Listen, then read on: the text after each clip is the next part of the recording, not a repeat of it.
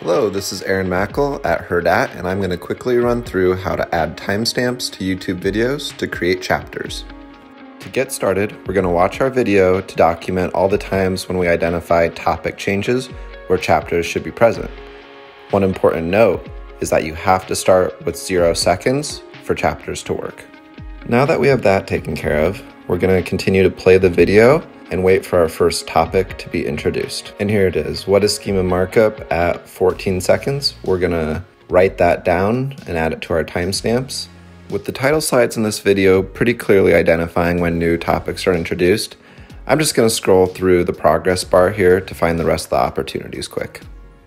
And that does it. So now I'm just gonna copy the timestamps I've created, edit the video, and here in the YouTube description, I'm gonna paste them in here and save. Now let's go check out the video. As you can see here, as I scroll through the progress bar, all the chapters are in place, so you can now see when each topic starts, allowing users to navigate through the video easily, and you'll also see in the description that the timestamps are in place. And that's it. Adding chapters to YouTube videos is really just that easy. Thanks for watching, and make sure to subscribe to get more digital marketing tips.